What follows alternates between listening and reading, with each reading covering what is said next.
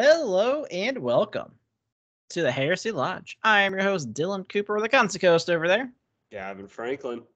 And I think I timed it okay. I don't know. This new Skype was It different looked right for on me. my end. It looked right. We'll figure it out. Anyway, as always, guys, this week we are doing a preview of The Vengeful Spirit from the one and only Graham McNeill. And Graham was definitely intended to write this book. It's 600 and some pages long. Although, now that I'm at the halfway point, there's already like a story. I'm like, they probably could have just fucking cut this and I wouldn't have even noticed. So maybe. I don't know. It's very Graham where it's long as hell. Yes, but that story will probably come into play like last 15 pages of the book. Like, It'll come in like 5 books later. We're like, what? Yeah. Anyway, last week was our Shoot the Shit episode. If you didn't listen to that, give it a listen. It was a good time. It's a good time for sure. If you want to contact us, get on our Discord. It's a lot of fun. More people keep joining in. We're having more meetups. Some people just kind of hang out in the chat and talk anyway. It's really cool to see. You can do that by going to our Twitter. It is pinned to the top at Heresy Lodge. You can email us, and I can give you the link there at theheresylodge@gmail.com. Also, if you just have comments, criticisms, whatever, send them our way. If you're on YouTube, please like, subscribe, comment, do all the things there. We do have tips enabled on Twitter. If you feel like contributing to the podcast, everything goes back into it. And that's it. That's all of our things. Good deal.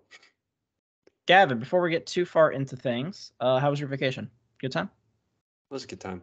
It was exhausting. It was not one of those relaxed vacations. I got to see a lot of national parks. So it was fun. Zion, Grand Canyon, Death Valley. Would highly recommend. Cool. And didn't lose money in Vegas, so I can't complain. Hey, that's impressive on its own. Yep. Such an impressive guy. Look at Wait. me. I gained $100. What are you drinking?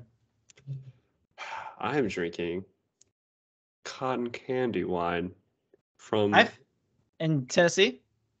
Yeah, I had that. It's in Gatlinburg. Yeah, not a fan of it. I don't like cotton super candy. Sweet. Yeah. So it's not my favorite. It's not my favorite. Yeah, I did not enjoy it either.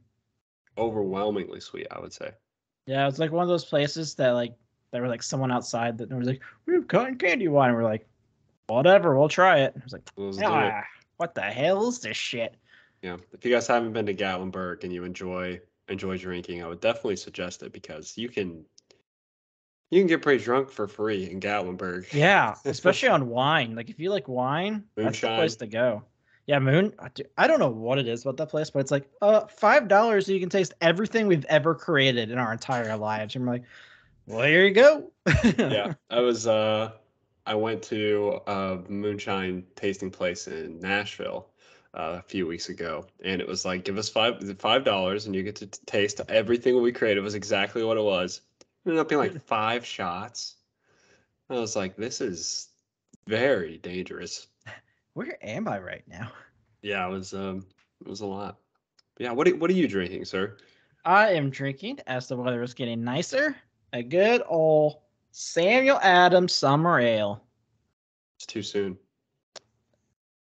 Well, you see, yesterday it was 70 degrees and it was really nice. Today it's like 55. But hey, you win some, you lose some. This is still very good. I'm a big fan of Sam Adams anyway.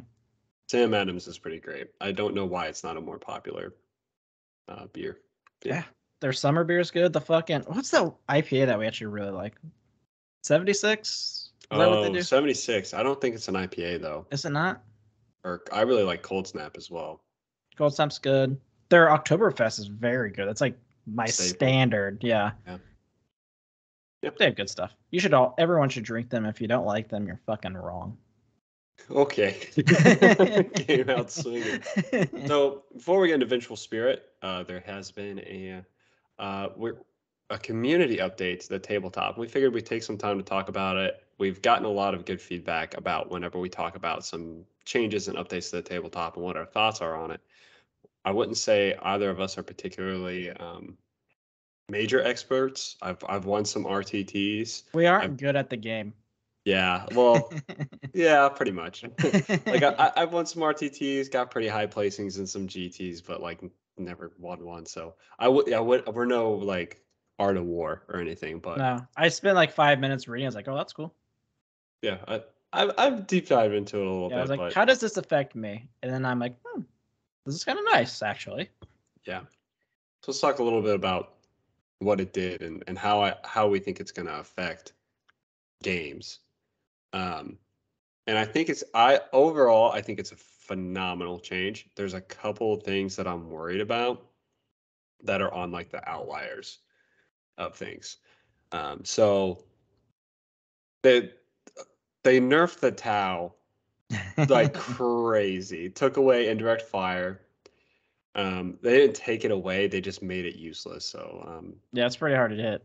it's You know what, 5 minus one now? if you can't see, it's -1 to hit, and they get +1 to their save against it, which is a huge nerf to all indirect fire, which is something that I think is a good thing.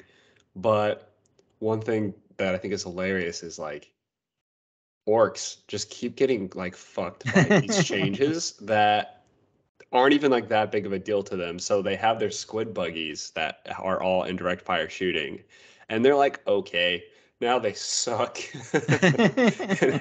And they made it illegal for orcs to take like everything that made orcs good. It's like when the orc codex came out, they were like, oh, these are really good lists. And GW exclusively like all of these lists are illegal.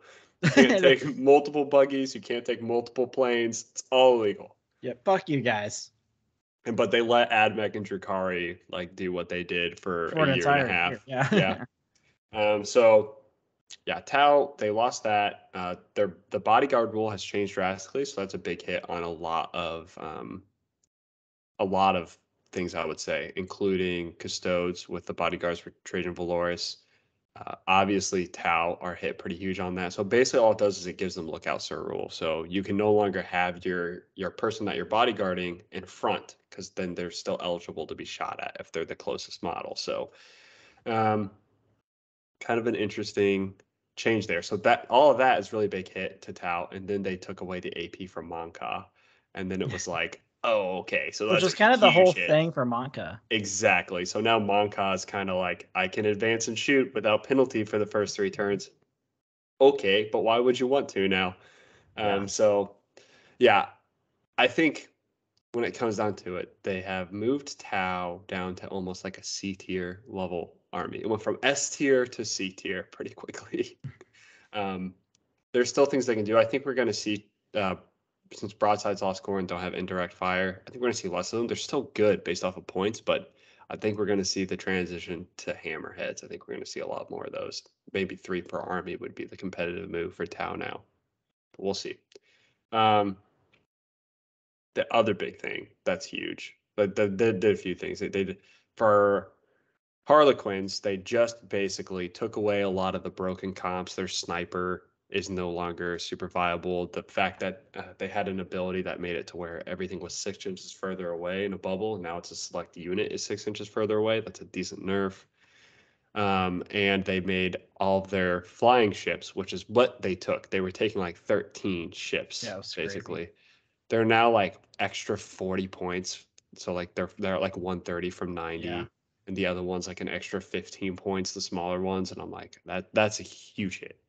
So I still think they're gonna be okay. But I think they're gonna be better than the Tau still, but I think they're gonna struggle a little bit with the rest of the competition. They still just it's also still a new codex, and there's a lot of things that people haven't done yet. Yeah. Like I've been because I got my Eldar codex not too long ago. I've been just like playing with lists and stuff in my head. There's a lot of really cool shit that I haven't seen people do yet. And I'm like, Yeah. I think Eldar are in an interesting place because I think they're gonna come out and be, I don't think they're gonna be as broken as Harlequins, but I think they're gonna be definitely a thing that you see more often. They have the Custodes, which is the last army that I would say is like top tier.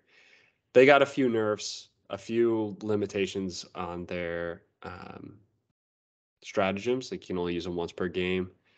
They can't transhuman their bikes anymore, which is nice.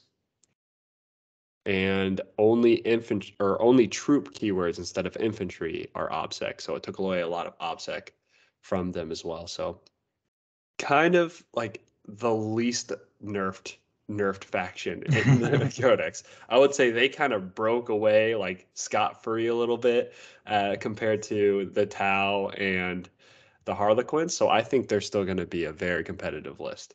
Now, next big thing that I think is changing the meta greatly is the change to Astartes and Heretic Yeah, Astartes. it's fucking nuts. So they get -1 on AP, which is fucking crazy. Yeah, so they basically, if something hits them, the AP is worse by 1. So if it's an AP -1 weapon, it's AP 0, AP -2, AP 1, that kind of thing. So that's insane. You compare, that's insane on regular Astartes, but who really got out scot-free in this edition and in this balanced data sleep? Death Guard and Thousand Sons really won out from this. I think the Grey Knights are going to be a top tier team too. I think as well. I think now with that addition and some things that have changed, I think the major armies you're going to see up top are Eldar. I think they're going to have a really rough time hanging in with the Marines, but I think you'll see them and Necrons and Harlequins kind of just like there hanging out, and then you have your Custodes. And then the top tier things that I think you're really going to see, I think Custodes will be up there, but I think you'll see Dark Angels with their Terminators, their Death Shroud Terminators. They're going to be disgusting now with that AP ignoring. Death Guard Terminators also got OBSEC. That's going to be crazy. Yeah. I think Thousand Sons and Grey Knights are going to be up there as well. I think you're going to see those like five major armies kind of battling it out for a top seed. But the good thing is, what I like about this, they're not insanely overpowered. It's variety and they're not crazy. Well, don't worry. Tyranids are coming out. That's the problem. That's the elephant in the room. And so the one elephant I think is the orcs who just got fucked. like they kind of nerf the top things. Like you have the scale, you have all the crazy shit up here, like the Custodes, the Town, the Harlequins, and then you have your mediocre Space Marines, and you have your orcs, and they're like, okay, let's squeeze these two together. And the orcs are still down here with like Chaos, who got nothing. Chaos is terrible still. Imperial they Guard. get a new codex in like a month. Well, yeah, hopefully. Imperial Guard got a little bit of a side grade, nothing crazy. I'm pretty sure the Guard actually got a decent one with because their indirect fire didn't get hit. Yeah, they're the only ones that explode now or something. Yeah, they're las gun 6s, they're regimental 6s, which is like, it's okay. It's okay. It's not going to bring them up to the level of Space. Yeah, it's not going to be an S. Yeah, and so I think Sisters are going to be at that level too, because Sisters got more miracle dice. They did lose their bodyguard stuff though, so that's going to be debatable. Necrons are going to be like what I like about this right now is like all of these armies can kind of do something. Yeah, which is cool. I think it's funny the Salamanders. Everyone's like, "Oh, Salamanders got a nerf." I think they kind of got shit on a bit because the Salamanders' like special trait was they got to ignore AP1, and they're like, "Well, let's just give it to everybody." And Didn't they give them something else though? Yeah, you can't re-roll wound rolls against Salamanders. I'm like, oh, that's kind of cool. Okay. I don't know how many things I should give like wound rerolls. That's still pretty good. Yeah, but the thing is, like, Salamanders already had the ignoring AP1, and so they kind of like got buffed like this much, and all the other Space Marines got buffed like this much, in my opinion, because they got to keep all of their original chapter tactics. I think White Scars are going to be sick as shit, ignoring AP1 and advancing and charging. That's going to be awesome. But Tyranids, let's talk about some Tyranids, and the problem that I think Games Workshop is going to face is there is nothing that has come out in the Tyranid Codex that has excluded Crusher Stampede, which is the special regimental army they have, and that's going to be nasty. If Crusher Stampede is still allowed in the game, they're going to be like SS tier, while everything else is A. Like I don't think we have anything in the S tier anymore, which is great. Yeah. So the Tyranids, I think, will have a higher win rate than the Harlequins did before the data balance, if That Crusher was high. Stampede's allowed. Yeah. So if they FAQ and take the Crusher Stampede out, I think Tyranids are going to be an S tier army and not like an SS. So I think Tyranids are just going to have a really easy time here, and that's why I think Games Workshop is getting their like back against the walls, because they keep releasing these data slates that are balancing the game at that exact moment, and then the next week a codex releases and it fucks everything up, because now that's the most powerful thing. They really need to stop doing this flavor of the month.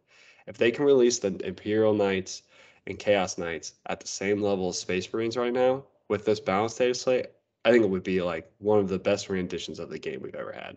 Well, I don't understand. As sure, if it takes them, so long to do like X amount, why not do like a quarterly release for like 3 or 4 codexes at once? Yeah, I mean, Give you time to actually fucking read your shit, so you don't have to FAQ it a week later. the real issue, I mean, there's so many issues with the way Games Workshop runs their rules. I mean, the question is like, why the hell are their rules not free? That's a big problem. Amen. That makes competition so hard. Like, I would be willing to pay a subscription service to see all of your rules, but right now you still have to pay a subscription service and buy the rules to get a digital copy. And I'm like, what is this shit? So it's very annoying the way that they run their rules. And they previously, in other editions, did mass releases, like you say, but somebody at Games Workshop found out they can make more money off of media hype for releases. So they decided So to do fucking it. annoying. Yeah, it's pretty terrible. But I think the balanced data slate was really good. I think they nerfed Tau a little too hard. Personally, I'm a Tau player, I know, but I I think you're just gonna see. I don't know. With I think the Monka change really screwed over a lot of the builds that Tau have. Because if you think about it, the real problem is now you have people that are ignoring an AP, and your Monka takes away an AP. That's a 2 AP swing in the meta, right? That's huge. Wasn't it? Isn't like 3-2-1 or 2-1-0 something like that for your AP? So the AP was On the always an range. additional AP, but the range changed. It was 18 inches, 12 inches, Oh, okay. 9 inches, I think. Yeah, I think so.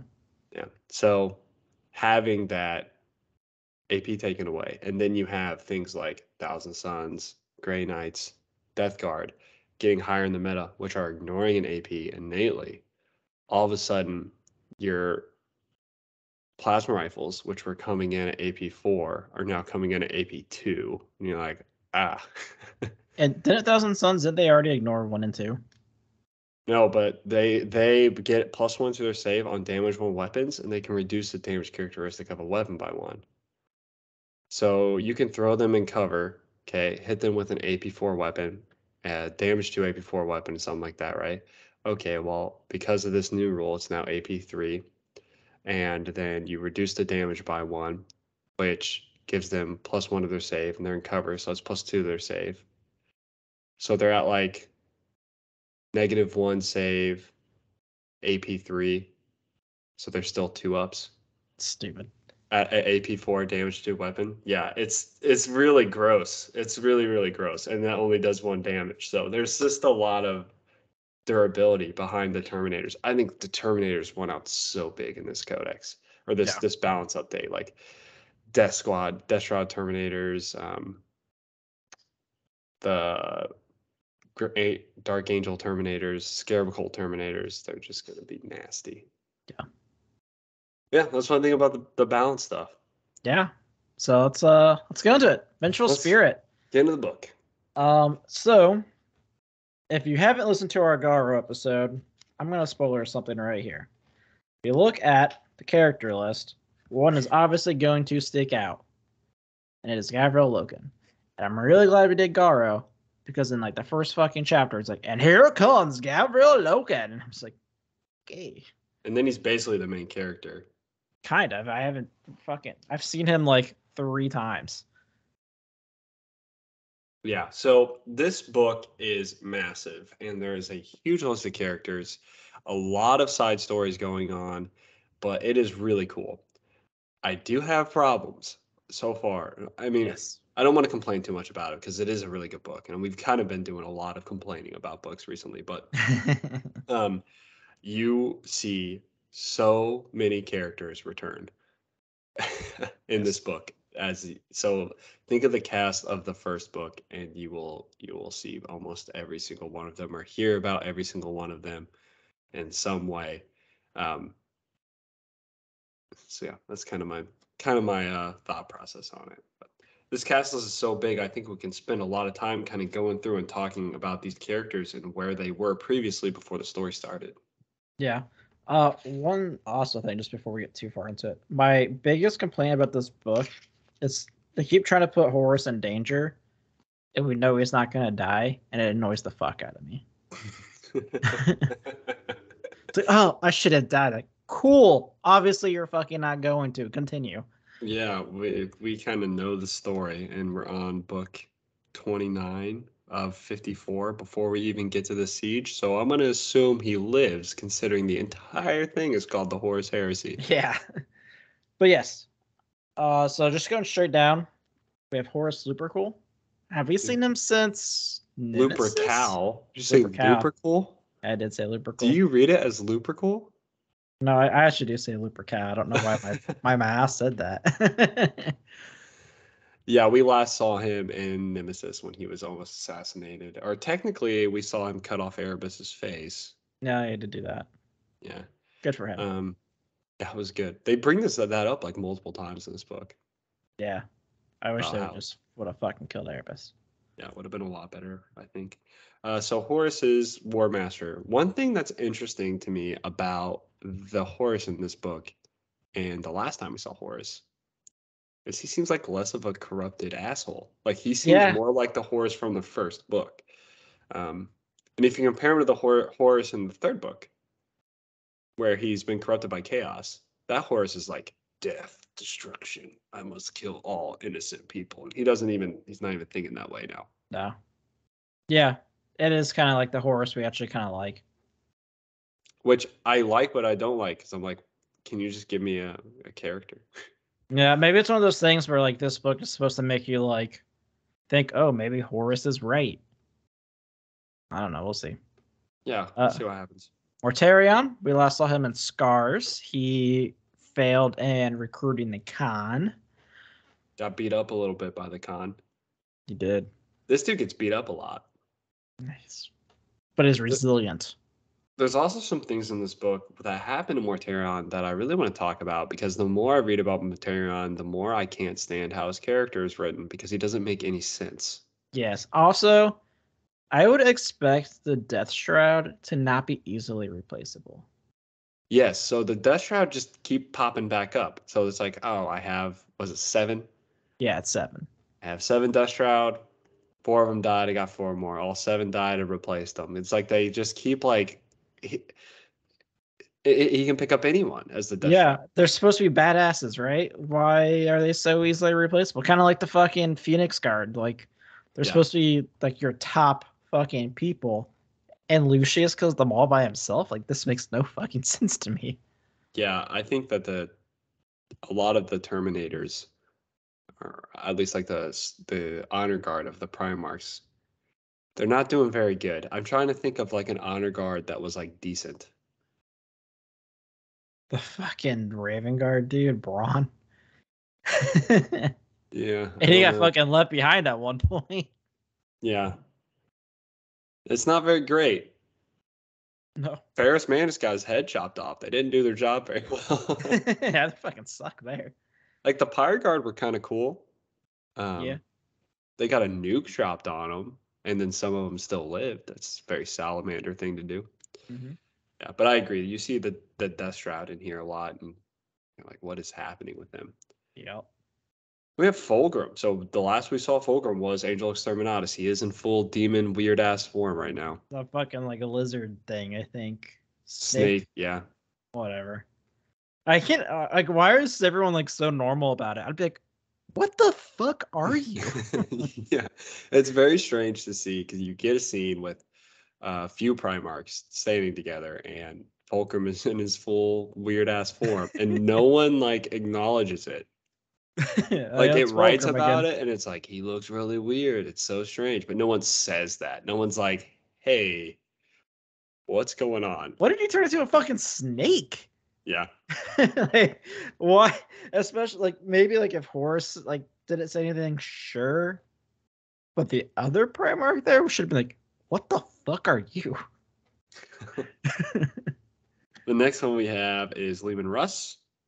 Um, I like what Lehman I've seen of Russ. Lehman so far. Lehman Russ starts this book in a place that I'm very confused at. Basically, the last time we saw Lehman Russ in the story that we've read through is he was running from the Alpha Legion or hiding from the Alpha Legion. It was being attacked by the Alpha Legion. Yeah, and we get told in this story that he gets saved by the First Legion. Yeah, the lion just shows up, fucks off with the Alpha Legion's like, all right, I guess I'm going to fucking Malkarage. Yeah, so we get told in this book that the lion shows up, defeats the Alpha Legion, tells Lehman Russ that he's on his way to Makarage, and then disappears. And the lion's like, all right, I'm going to Terra. I don't remember reading that. Yeah, it just kind of happened. I'm like, oh, you know, maybe it's a short story that we haven't got to yet. Maybe. Also, speaking of short story, we see Nagasena in here. There is a short story of him hunting down. Yeah. What's his face? We talked about this in one of the podcasts. It is a Severin is his name, but Yeah, Severin. Audio drama. Yeah, has not made its way into written short story. So that's another. This book is like one of those things. It's like you really need to read so many short stories, and we probably missed some with the whole lion thing. Like, and there's just so much that it has to prepare you to read this book to get an understanding of it. Yeah, we have the lion thing, the Loken thing. I mean, I guess Severin.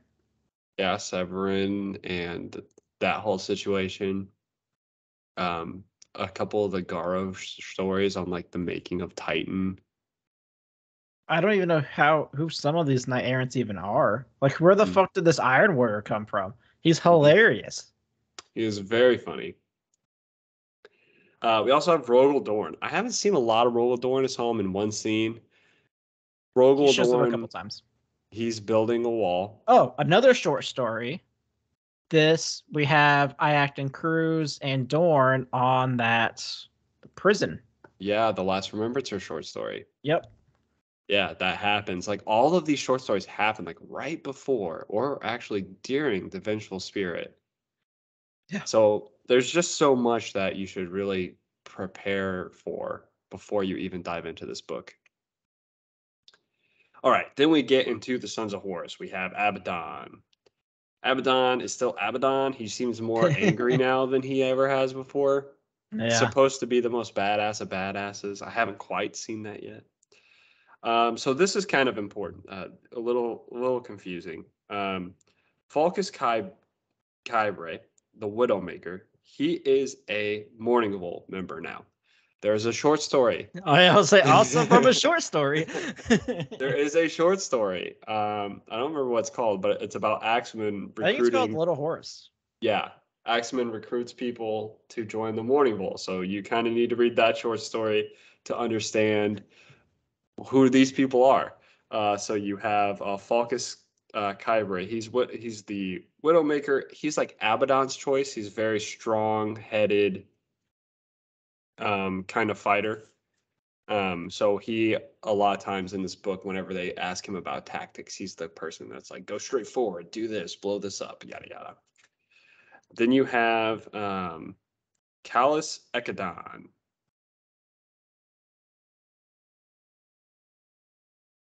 And then you have Horus Aximon. So little Horus, obviously, we last saw him in a short story. They talk about it a lot. He got his like face cut off and then glued back on. Which happened in that same short story. Yep. He also honestly the beginning is the following of a short story of when Aximon got his face cut off. Like that whole planet is like the beginning of this arc. Mm-hmm.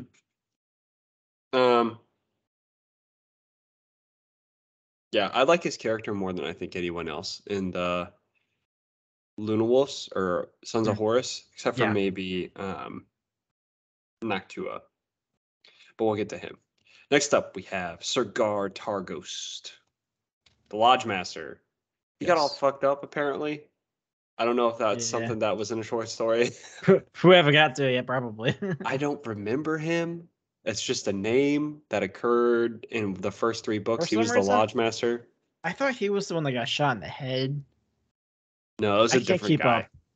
Different one.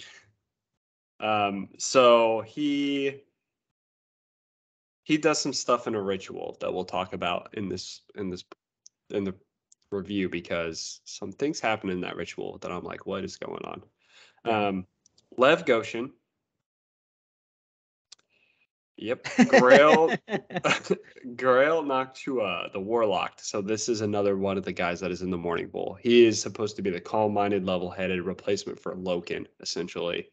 And he does a very good job. I really like his character, the way he thinks tactically, some things that he does.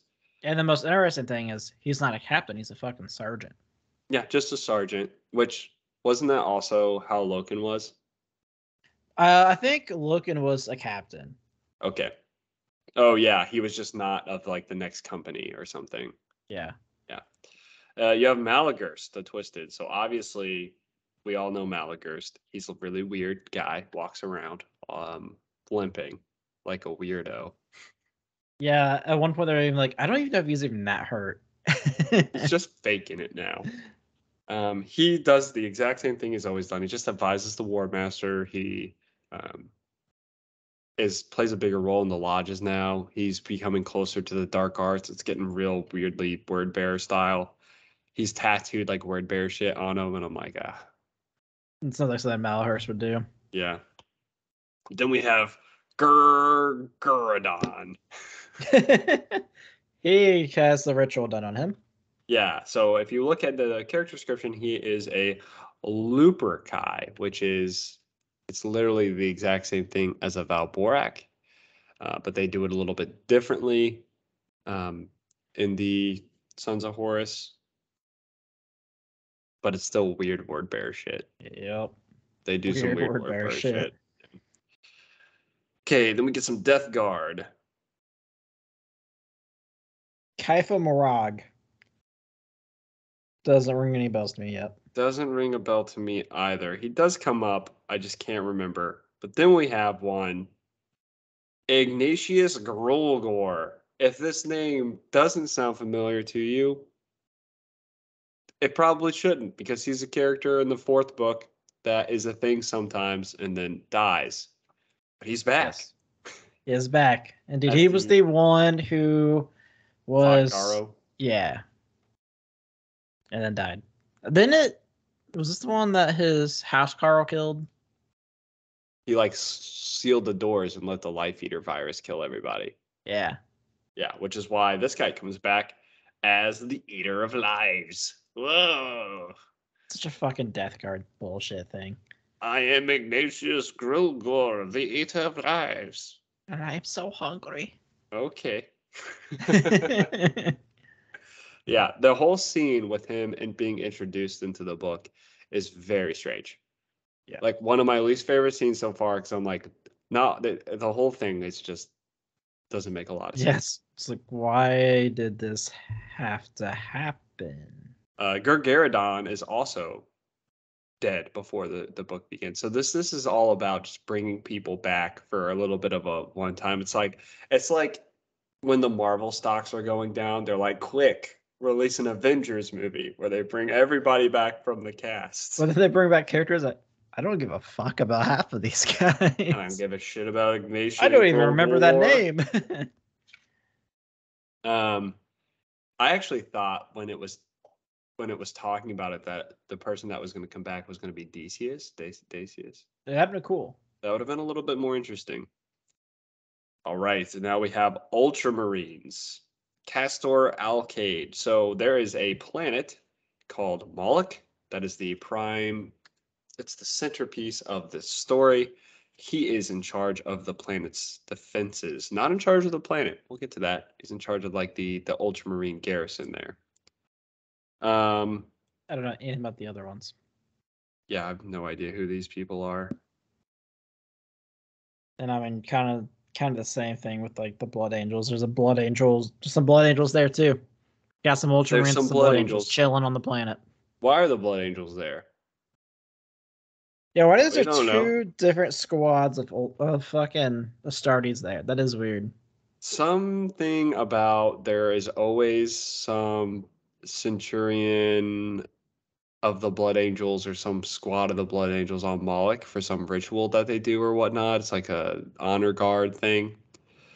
They're led by Vitus Salakar.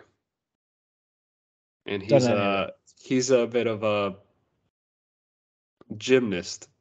Yeah, he's something. Does gymnast things. The Emperor's children would love him. Look at that little fairy. Next we have Legio Crucius. So this one, Etana Kalanice. So Legio Crucius is the largest. They have the largest Titan on Moloch. And Etana Kalanice is the precept of Paragon of Terra, which is supposed to be the largest Titan on Moloch. And then you have people that are in that Legio. And then you have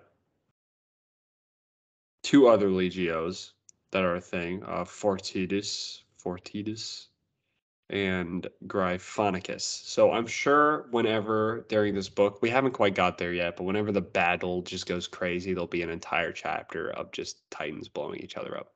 It's about halfway through. Yeah. Which says a lot, because they're halfway through and you get through like half the characters. Okay. You have the Mechanicum. I have no idea who this Mechanicum person is. I'm assuming it's the Mechanicum person stationed on Moloch.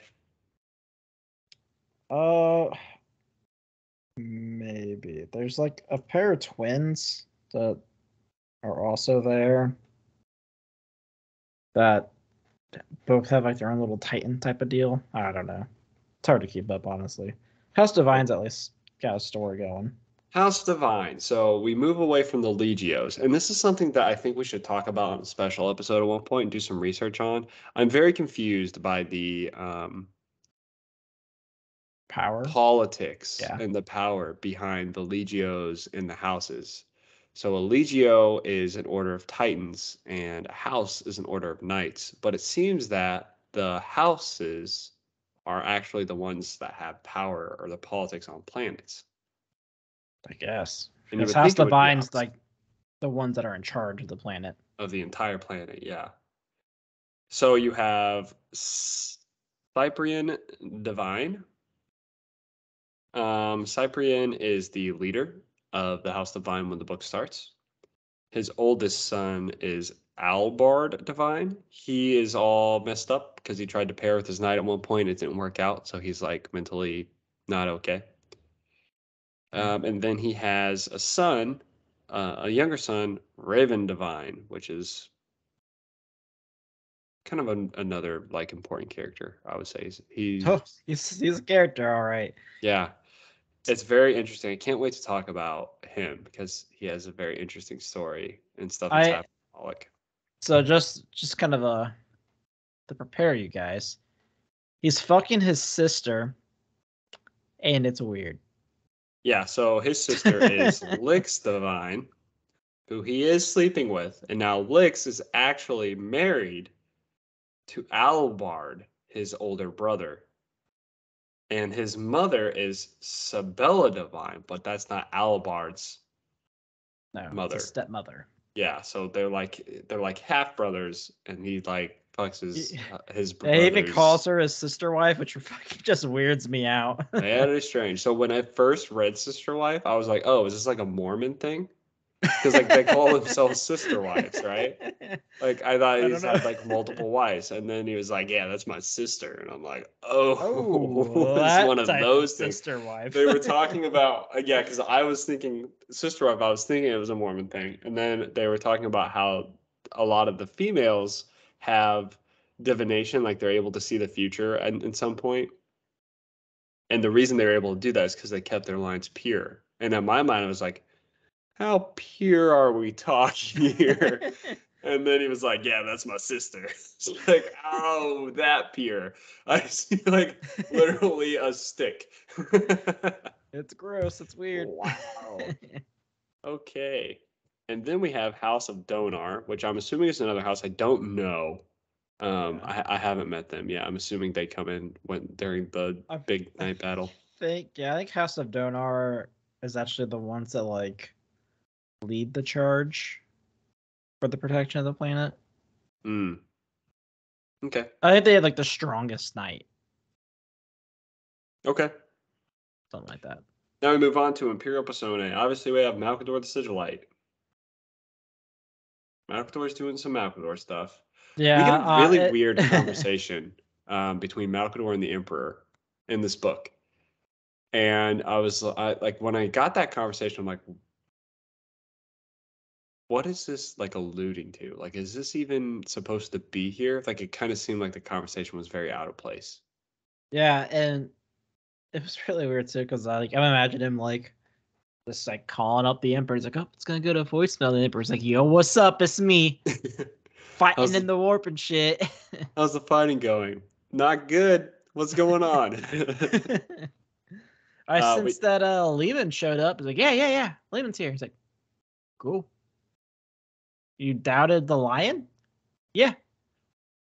Why? You know he's my bitch, right? He's so stupid. Well, we knew like some weird shit's happening on his home world. It's the lion. Dude would suck my dick for a quarter. Oh God.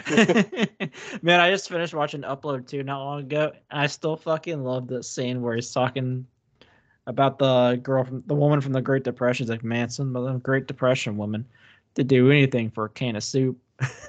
Do anything for a can of soup. Yeah, I just watched that season like 3 days ago. It's pretty good. We have Brython Semper, who is basically the like Battlefleet captain above Moloch. Oh yeah. Yep. Most of these I do not know. And honestly, I don't even remember them. Yeah, I have seen them. There's a big meeting that occurs to discuss Moloch's defenses, told by the point of view of Raven Divine. And he mentions all of these people very briefly. Says this person does this person does this person does this, and that is it. Yeah. Okay, so I think we can move past Imperial Persona. I don't know any of these. There's someone who is not. I don't know if she's on this list or not, but there is a woman. I think you've probably seen her so far. She's the one that like picks up her like husband and kids, and then is like on her way to, this fucking main city, Lupercalia or whatever. I've not seen that. Okay, well, 98% sure we have a new perpetual. Oh, well, that's fun. Always love more perpetuals, I guess.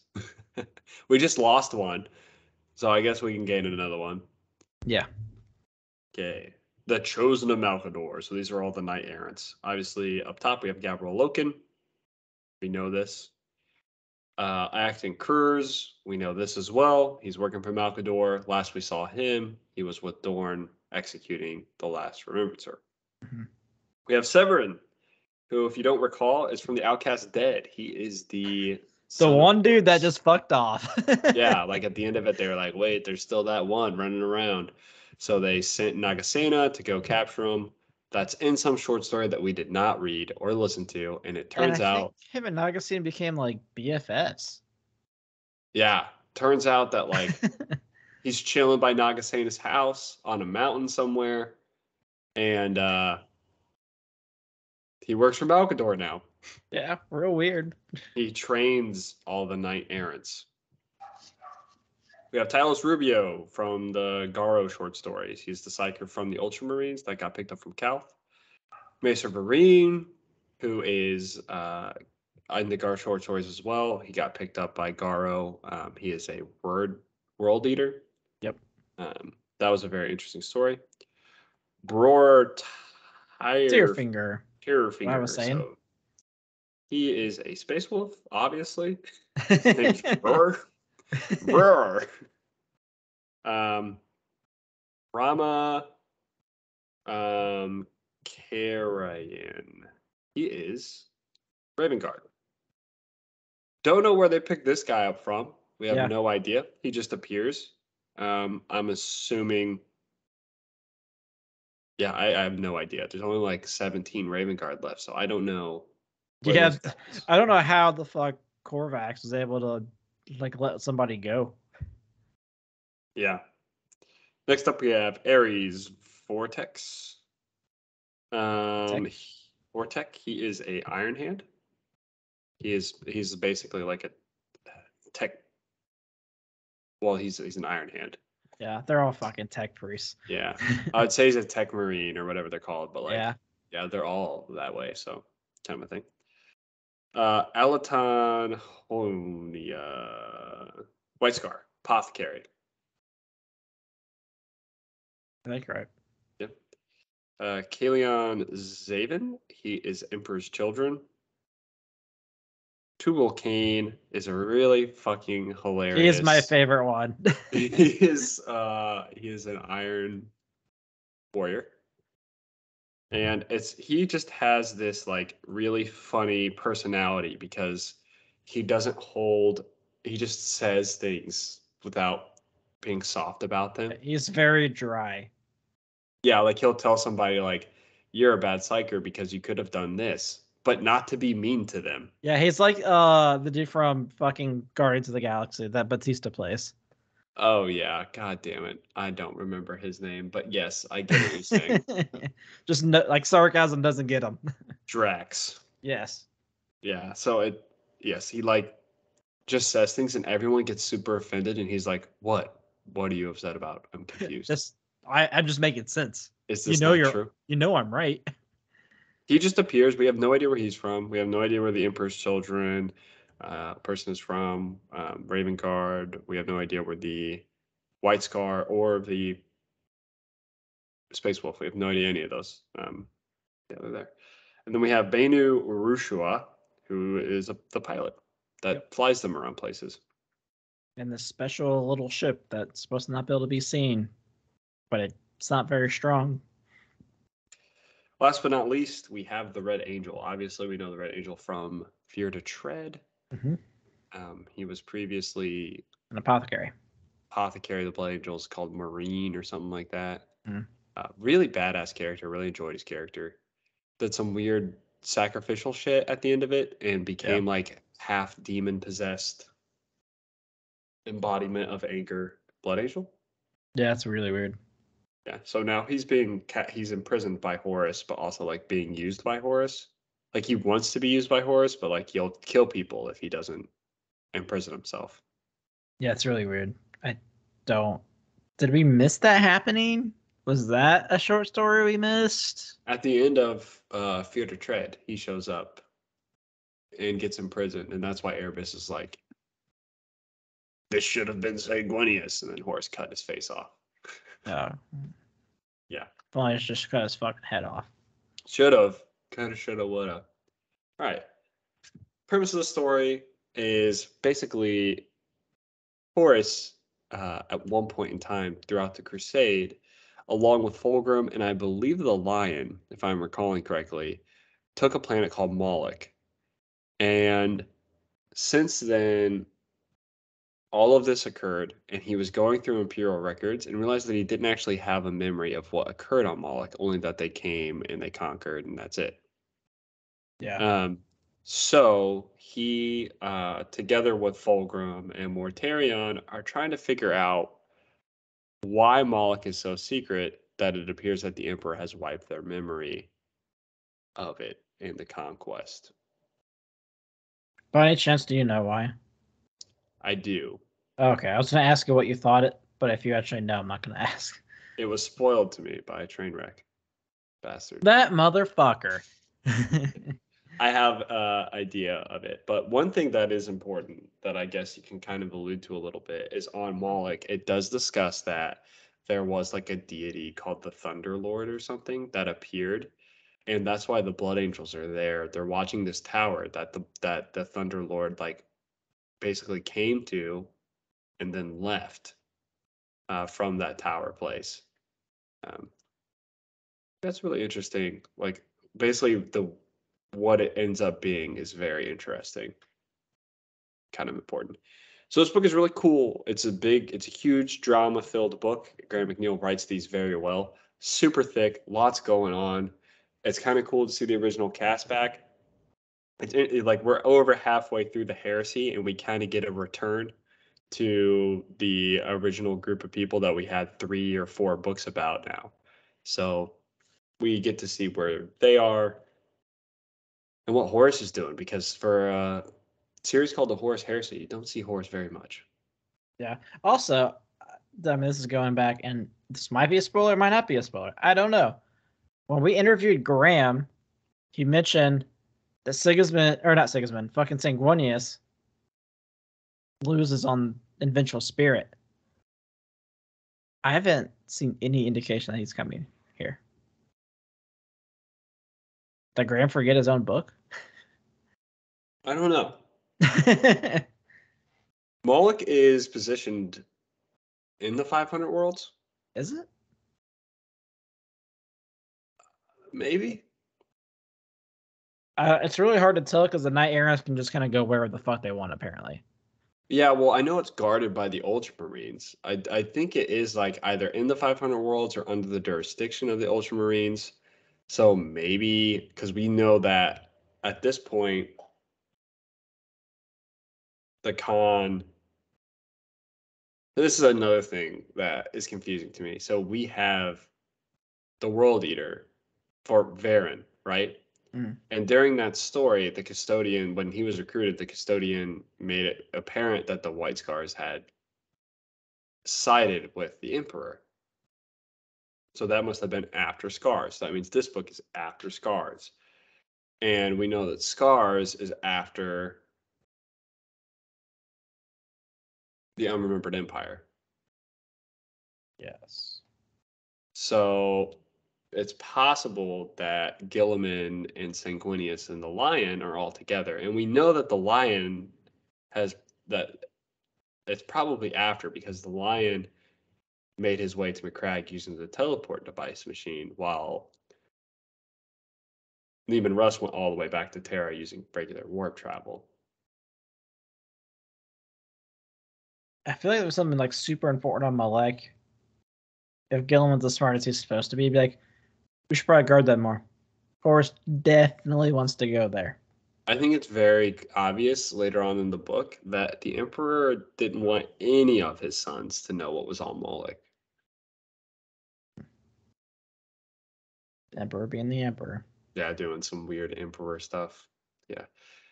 Obviously, do not skip this book. This is insanely important to the Heresy. If you had to read like 10 books, this would be one of the 10, I would say. And I'm only halfway fucking through. Yeah, lots of Primarchs, lots of interactions. Gavril Loken is there, so obviously that's important. Yeah, I guess. Okay, Gavril makes it important. A couple other people show up that I was not expecting from the first book. Which ones? I don't want to spoil anything. I understand one of them, I think. The woman. There are 2. One of them's a guy. We'll talk after. All right. we'll have a discussion. So yeah, so far I'm really enjoying it. I think it's like very well written. Space battles are okay. Man, it's the part that kind of sucks, and this I kind of have the same problem with like Angel Exterminatus, is like I'm halfway through and they're invading the planet right now. And it's just been nothing but a fucking battle for like 90 pages, and I'm like, is this ending? Like, what comes after this battle? Another battle, probably? Is it going to be bigger than like a billion Titans? Climax at? Why is Fulgrim shoving things into his body? I don't even know where Fulgrim is anymore. Yeah, Fulgrim definitely he appears like in the beginning, and I haven't seen him ever since. Yeah, I don't know. I don't remember if it's even said like where he went because it's like me and Mortarion are just cruising for a bruising, baby. Mortarion has some interesting like scenes in here, but you don't get any of that Fulgrim. I'm imagining you sitting there like, I can't wait to shove this entire planet into my body. Man, I'm gonna put that so deep in my asshole, it's gonna be crazy. I'm making anal beads out of planets. And more of a demigod. Slanesh. There was something. Oh yeah, the Slanesh stuff that happens on Moloch. So Moloch, people on Moloch also like worship Slanesh without knowing. They call it the serpent god. Did I miss this conversation? Yeah, like I mean, I know there's a serpent thing. Yeah, which is they're like basically like having crazy sex orgies and doing weird torture stuff. Like it's definitely Slanesh. I mean, the main house, fucking incest, so I can see it. Yeah, so it's just like, oh yeah, your sister. Not even Slanesh would approve that. So like, that's a little weird. That's over the line, buddy. That's my goal. I'm gonna do something so disgusting that Slanesh feels embarrassed. That's been my goal from day one. Sorry, I haven't done it. That's too much. That's too Let's start much. doing it. This is weird. I thought the thing was bad. This is weirder. The thing. Someone joined the Discord recently, and they're like, "Do you hear about Dylan's the thing?" And I was like, "God damn it! Like, what episode was that?" And I'm like, I feel like it was a long time ago. Holy shit! A lot of episodes. We brought up the thing quite a few, but that was a year ago, probably. Yeah, I don't even know like when I like gave that full context because I'm pretty sure like how drunk was I when I started talking about the thing? That was a story. That's okay though. It's all good. You can have your weird thing fetishes. Not over it. I clearly don't have any fetishes, so okay. Not one. Maybe cousins. Slanesh. No. It's not your sister. It's totally fine. Good deal. Yeah, definitely worth a read. As always, I do enjoy Graham McNeill's books. They're definitely longer, but they're fun. They're a good ride. Yes. You never know what the fuck you're gonna get. Is it gonna be a masterpiece? Is it gonna be dog shit? I don't know. Definitely better than anything either of us could do. How dare you? I once wrote a story in like 8th grade, and it was beautiful. Dylan's version of the Vengeful Spirit. And then Fulgrim sat down and shoved 35 magnets in his asshole. Why magnets? You will see. ... It's part of the ritual. This is the second during a random battle, he bends over and he goes flying and connects to fucking Horus, and he becomes Horus's sheet or his Horus's fucking spear.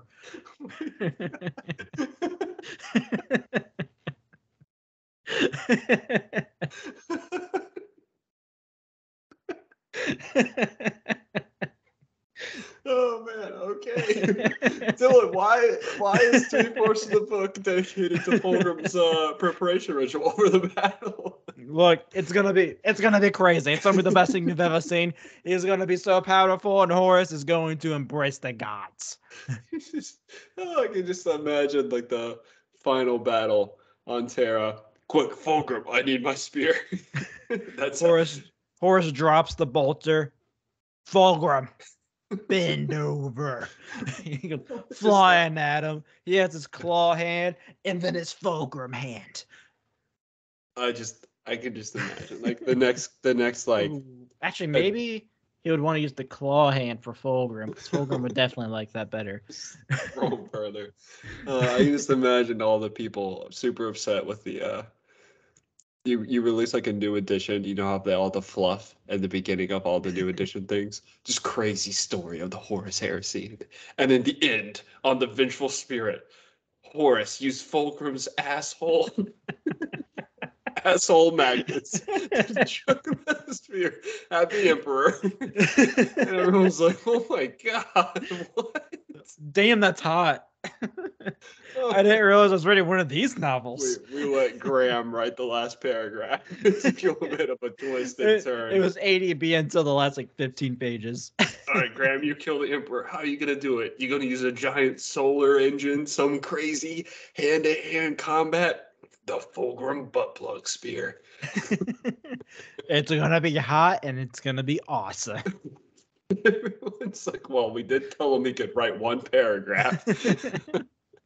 Oh, man. So that derailed a little bit. Yep, and that is our preview of The Vengeful Spirit by Graham McNeill.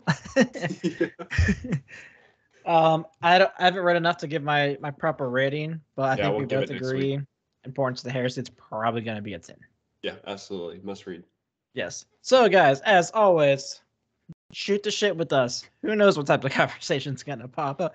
You do that by going to our Twitter. It is pinned to the top at Heresy Launch. If you feel like contributing to the podcast, we have tips enabled. Everything that goes in there goes right back into it. Email us at theheresylaunch@gmail.com. If you're on YouTube, please like, subscribe, comment. If you're listening to us, please go into the YouTube and hit subscribe. It helps us out. The more the merrier. Those are all the things. We'll be back next week with our review, and you guys have a great one. Happy Easter. That is this weekend. Have a good one, guys.